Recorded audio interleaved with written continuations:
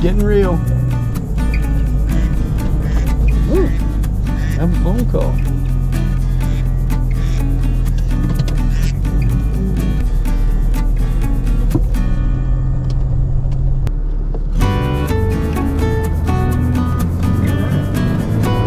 There we go.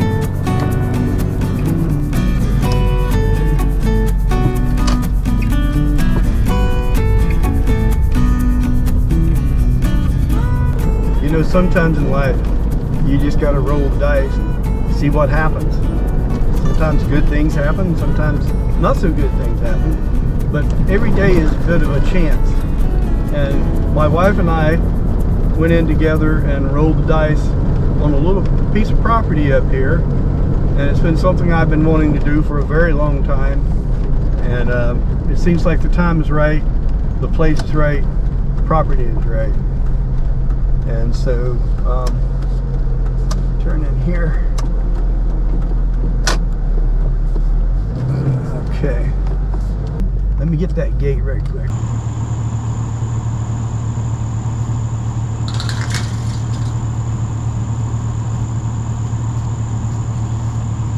Well, there it is. Welcome to Wild World.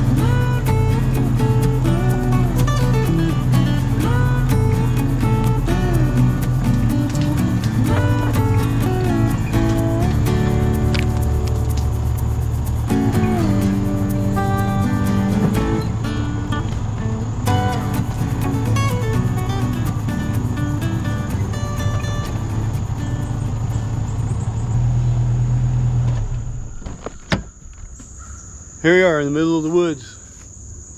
There are vines everywhere. Huge trees. This is the middle, or close to, 6.5 acres that haven't been touched in about 30 years. So it's just been sitting here cooking. And there's more wisteria here than I've ever seen in my life. Giant, I'll show them to you, big vines like this, with more vines around, just vines everywhere. So it could be like a jungle. And my wife and I just closed on this, just bought it. Get off me. And you know, she helped me do it. So it's a dream of mine to have an off-grid cabin. And maybe this is what matters the most. Sometimes you gotta take a chance on something. You know, we're not wealthy people, you know, but making an investment like this could be good, could be bad. You never know. Depends on how much sweat equity we think you can put into something, right? Well, I'm not young anymore either, so we'll see how that works out.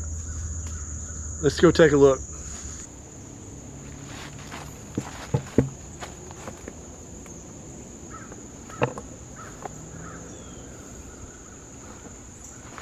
That's wisteria. That's poison oak. There's wisteria, wisteria, wisteria. The entire canopy is wisteria.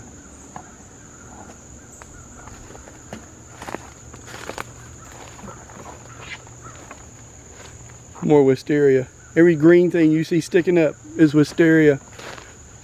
Now, it's highly invasive. It's not native to our country. It's even slightly poisonous to some people, so you don't want to play with it too much. You certainly don't want to ingest any of the flowers. Look at this, just massive vines everywhere. So I'm sure in the spring, when that little short window of purple happens, this would be gorgeous. But it's also killing the forest. It's just tearing it down. One of the key features here on this property that I really liked was this big pecan tree. It's really old. I'm gonna say, you know, this is a 100-year-old tree probably. It's got some age marks all over it. It's got a lot of wisteria in it. Take a look at this thing. That's just a wisteria vine. And the vines have vines. And you have them all over them. This is probably an 80-foot tree. I don't see any pecans, which really disappoints me, but maybe next year, right? We don't have pecans every year. Love the pecan tree. It's the only one I've found on the property there. The only one. Some neighbor or somebody has a hunting blind kind of set up over there. They're welcome to come get it. We're going to do a little cutting today to make a little more room to get in and get out. Just the small stuff, you know, like this right here. You know, that's got to move back a little bit. That. Just got to get some room to work, that's all. And this is kind of the crown of the property. It goes way back over yonder on the other side of all that dirty stuff. Now that's where the road is. And there's almost no traffic on this road, so it's really quiet. Which is the whole point, kind of, right? And then you see it start to open up down this way. You say, oh, well, you're in the flat. Well, it is a flat. And there's some sign of water that's flowed through here. And then there's vines like these that just crisscross the entire ground. It's just made up of wisteria vines and muscadine vines. Muscadine can stay, wisteria cannot. This ridge is where I want to put the cabin because it's really flat. There's already a partial trail through here, it looks like. Muscadine vines. You know, I always wanted a mountain cabin. Well, here's my mountain. Down there in a creek.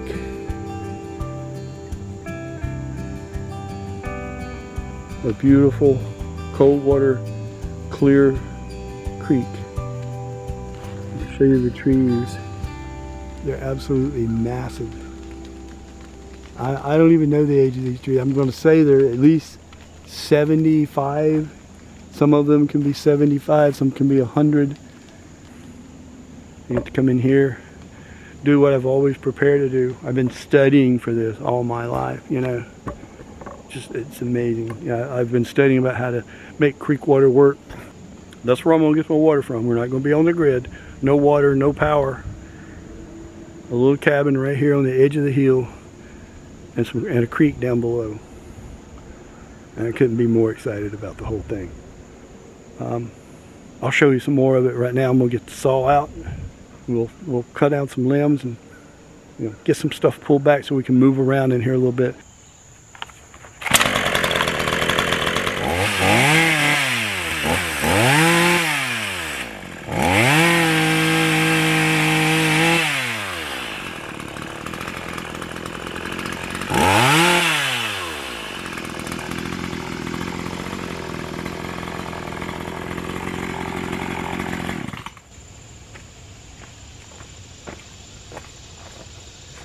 Well, it's been a good hour and hundreds of cuts later, and I almost have a road I can go in and drive around. Now I get to drag it all up, right? I'm trying to make a space so I can get my trailer in here so I can drop the tractor so we make this work a little faster, because there's thousands of vines in here that I won't get to. But I will cut these big ones on the pecan tree today. Yahoo! Break time.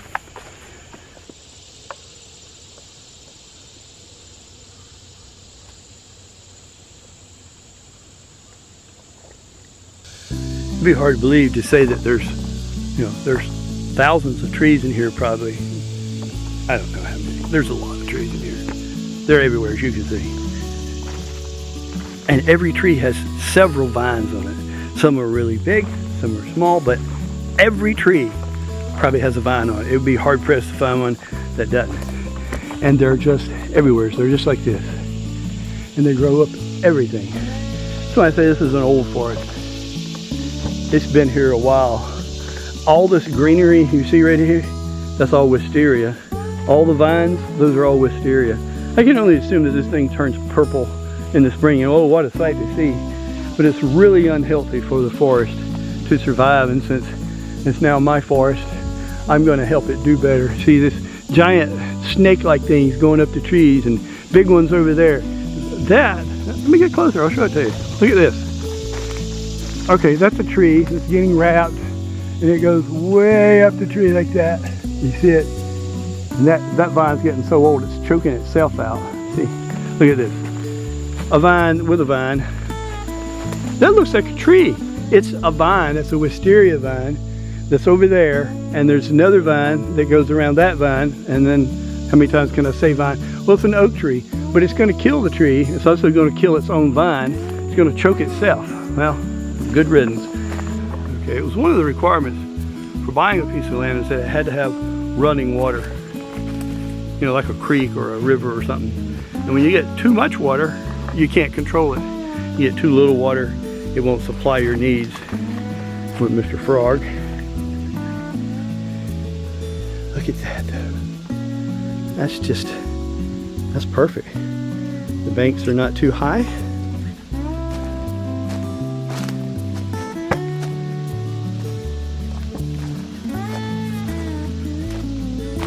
Aha! Somebody lost their frisbee.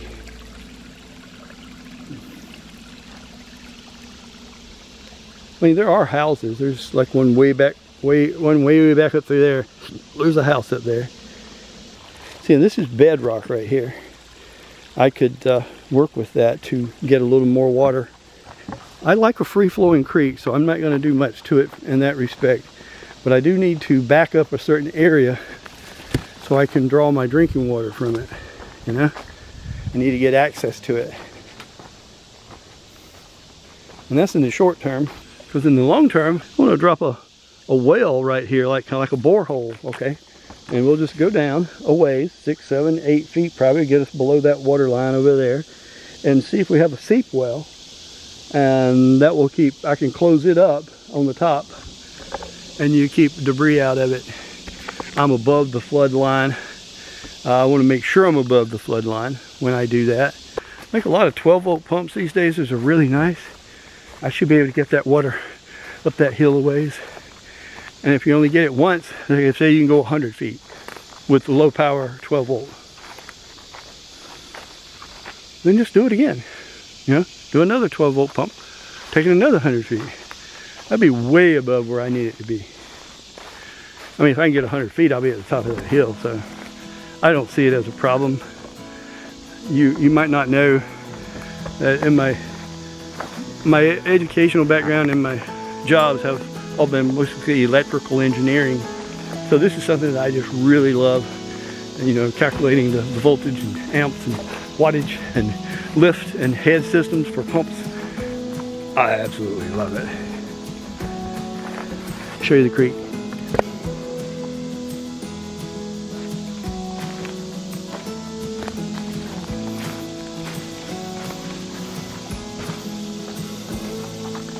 Another really ripe place to put in some type of obstruction to lift the water level. I don't want to say the word dam. It might be a dam project, you never know. There's a little flow of water coming in from over there. That's the other side, and it's been clear cut some years ago. Right now it looks like they're just going to let it grow back up, so I'm all in favor of that. In the years to come, that'll suffice me well. And then a nice deep bodied creek right through here. Another beautiful white oak. And another run over here.